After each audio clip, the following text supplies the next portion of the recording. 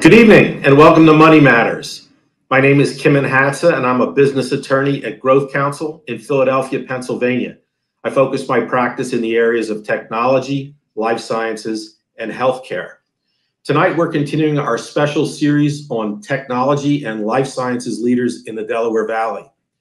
Before we get started, I want to remind our viewers that from time to time, financial issues relating to technology or life sciences matters or companies will be discussed on the show.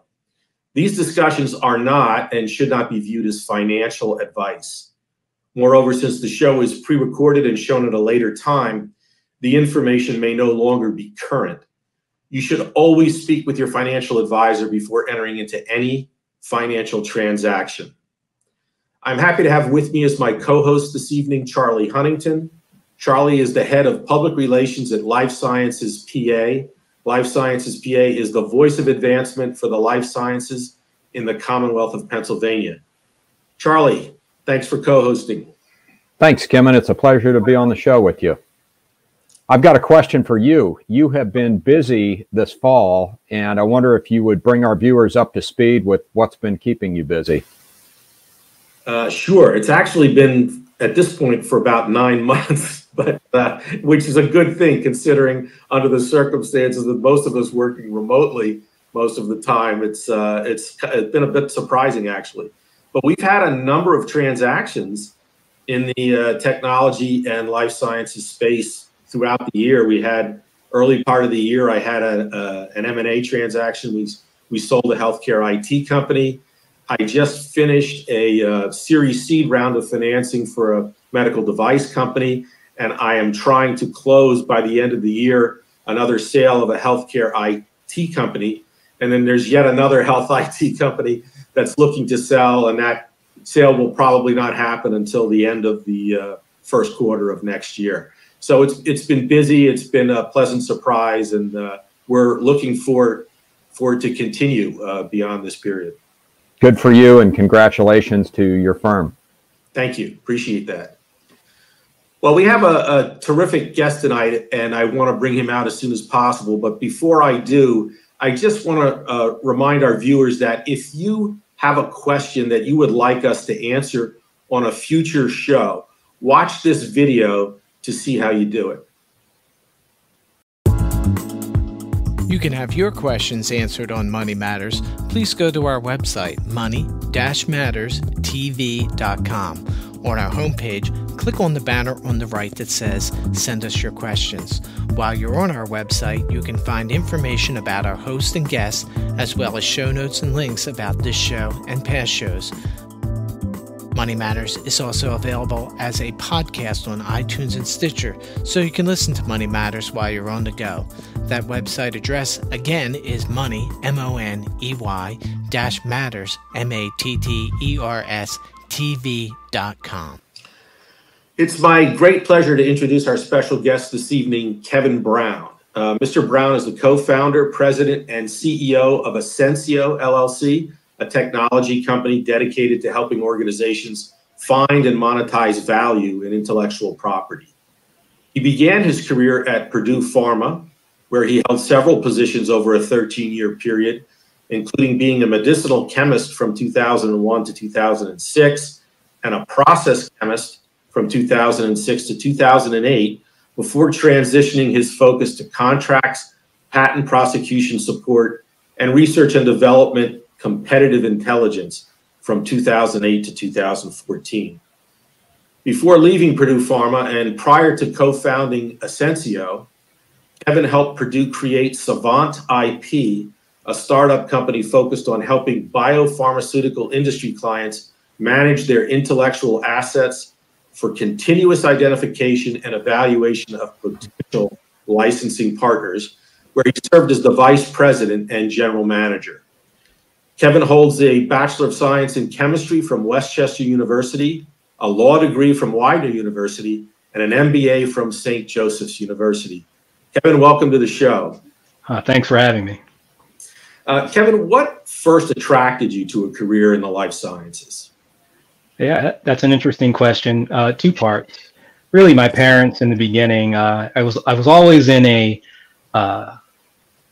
scholars sort of program or something like that in the summer, built around the sciences. But it wasn't until my undergrad career, when I first was introduced to organic chemistry and my first professor there, that I started to develop a love for the medicinal chemistry and the sciences and things like that. And one thing led to another, and eventually I wound up in the life sciences. But that really was the crux of it. Was my undergrad career and that first professor I had that showed me a love of organic chemistry. All right, so you were inspired. Yeah. How would you say your experience at Purdue Pharma and then subsequently at Savant IP helped prepare you to be an entrepreneur and the CEO of ACCENCIO? Now, that was an entrepreneurial experience. So when we started Savant IP, a lot of that activity was born around some technologies that my partner and I at ACCENCIO now, we developed inside when we were in Purdue. And those technologies weren't necessarily being used as much by the company as we would have liked, but fortuitous circumstances, we were, as a group, being let go. And what we wound up having to do was to sell ourselves and our ideas around this burgeoning technology inside of Purdue, and then get Purdue and their board to believe in it, which we were able to do. And they set us up as a separate company, Savant IP. And even though my official title was general manager and vice president of Savant IP, I was essentially operating as the CEO of the company, selling our products to internally to Purdue users, selling the idea of what we could do to produce boards, and also my partner and I selling the idea of what we were doing to some of the employees that we brought back in to Savant IP to help us run the company. So being the CEO of Savant IP essentially helped me to do what I'm doing now. Yeah, it sounds like it was almost an exact, or near exact trial run for what you were ultimately doing when you set up ACCENCIO. Yeah. What would you say is the most challenging aspect of your role as CEO of ACCENCIO? I would say the constant selling, right? So you have to, as the CEO, you're constantly selling yourself. You're constantly selling your ideas. You're constantly selling your products and the company, but you're doing it externally and internally. Right? So I'm constantly selling my ideas, even to the people that work with me and work for me. You can't just sort of direct and expect everyone to understand and believe in and want to do the things that you'd like them to do, even though you understand it and you think everyone else should understand exactly what you're talking about. It's the constant selling that, for me, has been the most challenging aspect. Yeah, I guess, if you're really trained as a scientist, and also, well, as a business person too, because of both your MBA and I would say your law degree, but still, you're at your heart, you were a scientist at first, so have to transition to be selling all the time. I can absolutely understand that would be challenging. Sure. Would you say there are one or more aspects of your job that came as a complete surprise to you?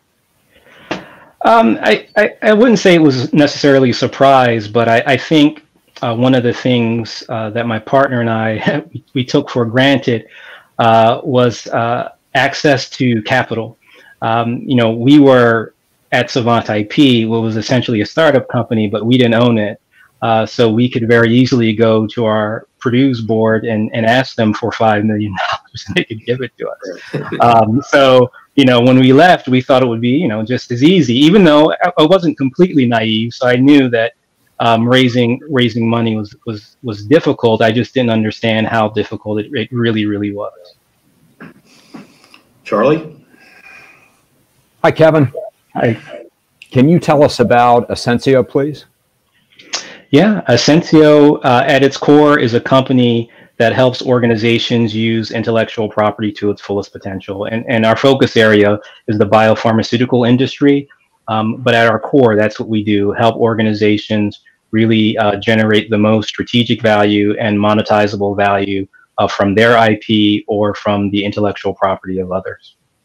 So why did you guys get into this business? Well, we saw at Purdue and at other companies that organizations, even though IP, everyone knows it's valuable. They say it's valuable. You know, it's worth a lot. We spend a lot of money on it. But one of the things that we found out very quickly in some of the statistical research that we've done and that we did in the past when we started the company was that greater than 95% of all biopharmaceutical industry patents and applications never produce value in the form of marketable products or other related revenue for companies. We saw that as being an extreme amount of waste that the industry is comfortable with because it generates so much revenue, but we thought we could help, and at our core, that's what we try to do. So when you look at the company's areas of focus, will you cover those in more detail for us? Yeah, so in terms of our focus areas, we really sell to, of course, IP attorneys. We sell to researchers and medicinal chemists specifically, and licensing and business development professionals. So each one of those groups, they have a use for IP, each one differently, but still, it's still a general understanding of how each can use IP to their fullest potential or to its fullest potential to drive answers to their strategic business question. All right, and do you have proprietary IP at this point? Oh, yes, we do. Some of it came during our time at Purdue, and we were able to get access to that as well. And we've also developed our own IP since we've launched the company in 2017. Right now, we have 2 issued patents and 9 pending applications, with many more coming. That's great. So at what stage of development is the company's technology? So we've officially productized actually this month. We started out as a technology-enabled consulting company. So this conversation with you now is literally right on time, because we just launched our first product. It's called IP Geoscape. It's a molecular landscaping tool with an IP focus. We literally started selling the product this month. So I'm happy to say we are a product company. Congratulations. Thank you. Is there anything about your proprietary IP and its application to companies in the biopharmaceutical industry that would require FDA approval, Kevin? No, nothing that we have or that we do would require FDA approval, but we work on projects for customers that are seeking FDA approval. So we're supporting it, but there's nothing inherent to our tech or our product that will require FDA approval. Okay, and where would you see uses for your technology that might not meet the eye to the person who's just beginning to look at this? So the tech, even though it has an IP focus, we really, from a molecular landscaping standpoint, can cross the barriers of industry. So our focus, of course, is the biopharmaceutical industry and helping organizations and customers maximize the value of their IP or the value of third-party IP to themselves. But we've gotten incoming from agriculture, from animal health, from the energy sector, material sciences, any molecular-based industry. So I would say, on the surface, we look like we have a biopharmaceutical industry focus, which we do. That's what we know. But very easily, we can transition to other industry verticals. Thank you. Yeah. Kevin, just keeping on what you and Charlie were just talking about, and knowing that all of our viewers are not scientists, can you talk a little bit about what molecular landscaping actually is? Is there a way to put that in a layperson's terms? Well, maybe even taking it a level up. So the molecular landscaping tool, which is the product that we just launched, it basically allows one to understand at the level of the individual molecule, what's going on from an IP perspective in a particular area of interest. But from a layperson's perspective, if you wanted to understand what ACCENCIO does, whether it's molecular landscaping or claims-based landscaping and patents or what have you, we have a way of taking patents in various areas and deconstructing them, really reducing them to their lowest common denominator or their most basic sort of output. And we do that using math and algorithms. And what that allows us to do is then to compare patents one to another. And once we do that, we can find certain relationships that can be monetizable for companies through the use of their patents and other third-party patents. Okay, that's interesting. What's your plan for growing the company? Are you going to grow it organically? Are you going to bring in investors? Are you going to partner with a larger company that might be in the same industry? What's your thinking at this point in terms of growing the company? Yeah, good question. So whatever comes first. No, we'll probably grow the company through our channel partners. So we see, because of the products that we sell and what we can do and the organizations that we sell to, that ACCENCIO has a very unique opportunity to be able to grow the company through direct channel partners and even some indirect channel partners, some that you wouldn't necessarily expect. We expect our revenues and sales to mostly by 2023 to be coming through channel partners, whether you're selling our products or whether our products are actually integrated into their products. We are looking for investment right now. We have a round that's open. We're doing a raise right now. But at the end of the day, we see ACCENCIO's growth coming through channel partners, and we even see potentially an exit would be with a strategic or even a competitor at some point in the future. Okay, so staying on that point for a second, are there competitive products currently in your industry, or is your product unique and unchallenged at the moment? So the product right now, IP Geoscape, which is actually what you see on the canvas behind me, is unique and unchallenged, right? There's nothing like it on the market. There's nothing that's a molecular landscaping tool with an IP focus that's data agnostic that can consume data from any source where it's available. So that's unique. What I would tell you, though, is what we do from an IP strategy perspective. It can be argued that maybe your law firm can do that, right?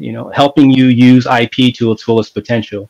So I would say that ACCENCIO has competitors in the sense of using IP to its fullest potential and IP strategy, but our products themselves right now, nothing like it exists. Okay, so then staying on that again a little bit further, what is it about your technology? What distinguishes your technology, its applications and effectiveness from other things that are out there in your space?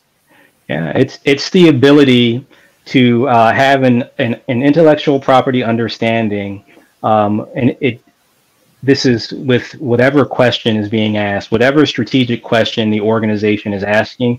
At ACCENCIO, we believe there's an intellectual property answer for every question, and so we've created a suite of products that layer from an IP perspective, layer on top of any other data set, so we can bring in any data into that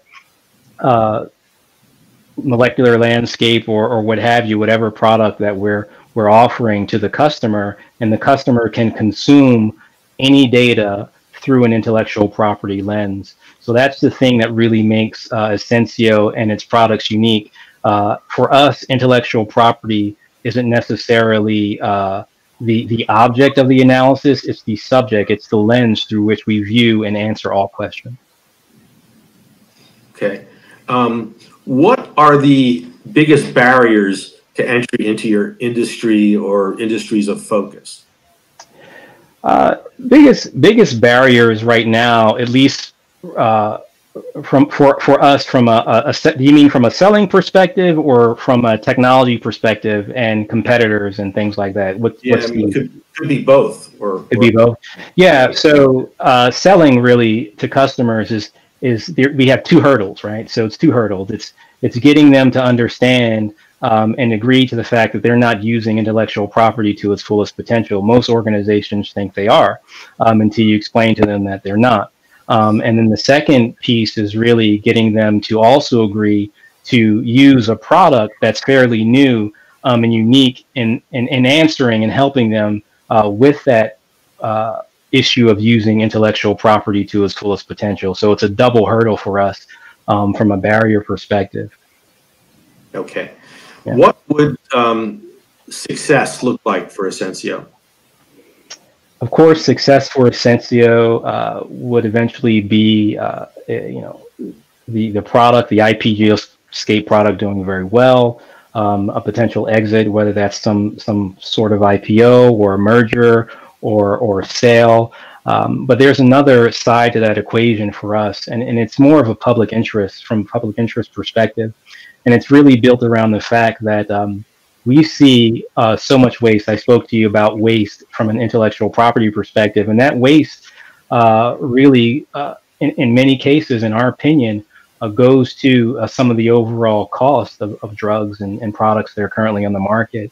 We can help organizations. If an organization can eventually say, using ACCENCIO's tools, we were able to recoup X number of R&D dollars that were spent because we were able to find value generating and monetizable opportunities for intellectual property of ours that was going into the trash can. I think that may translate to society as large. So that would also be success for ACCENCIO. Okay, thank you. Kevin, how important are the life science resources of the Philadelphia region to the growth and success of ACCENCIO? They're very important. It's funny, as an employee at a pharmaceutical company, and even living in this city for many years, you don't realize what's available to you until you become an entrepreneur. And now, as the veil was lifted in 2017, when I went and started the company, I began to see all the resources that are available in the life science, and that's on the investment side, the startup community here. There's so many different organizations that are helpful in this city from a life sciences perspective that I was completely unaware of, but I'm very happy that I know of now. Do any of those organizations stick out in your mind that you'd like to highlight? Oh, sure. One, for example, is Ben Franklin Technologies. We're a Prima partner of Ben Franklin. They're very active. They're on the investment side, but also on the educational side. I think that is one organization that I would call out immediately, at least from a life sciences perspective. And you have Life Sciences PA. There's so many groups and organizations that I could call out. They're all over the place.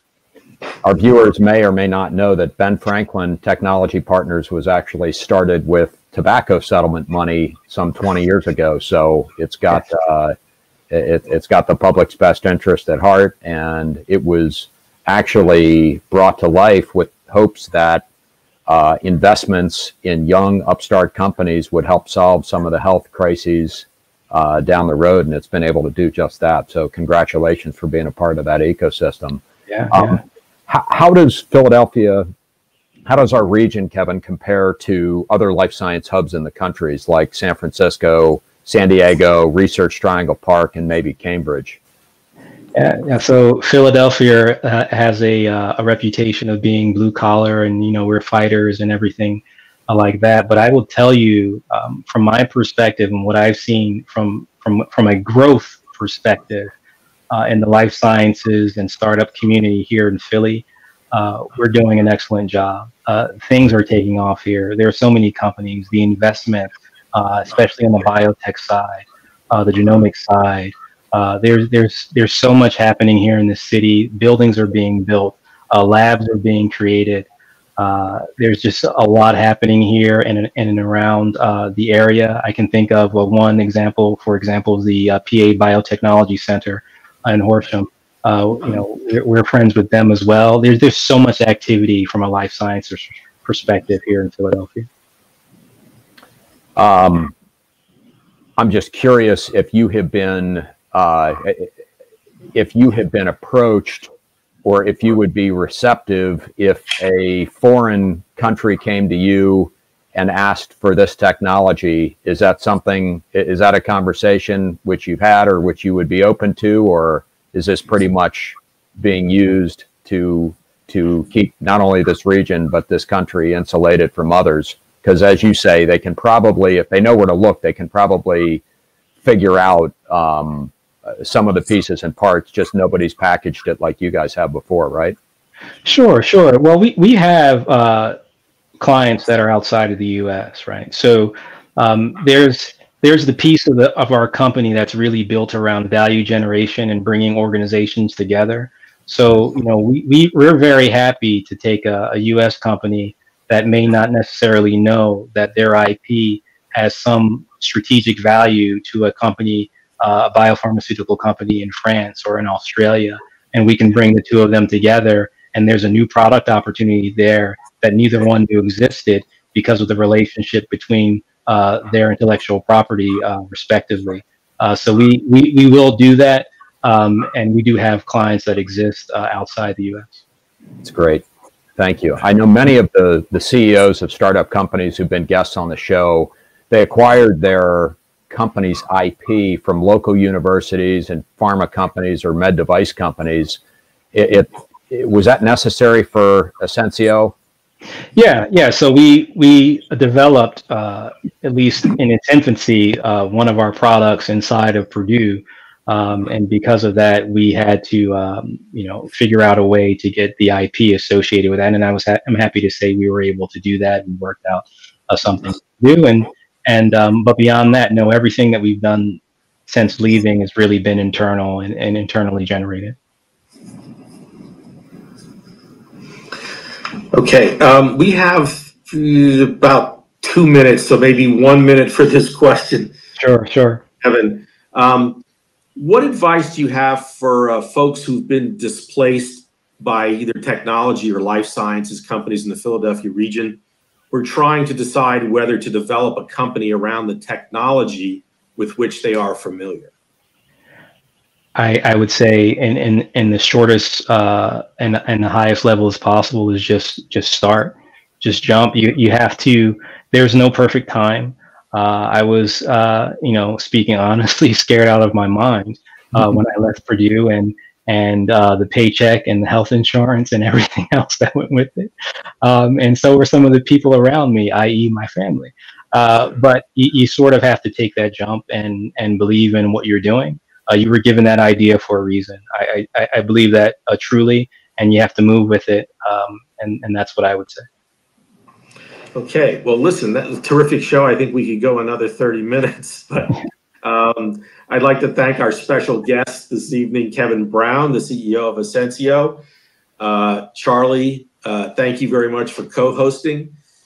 The next guest on Money Matters TV is David Jansen, the founder of Catalyst Key, and that's a medical device company. So for all of our viewers, thank you for watching this evening, and we will see you again next time.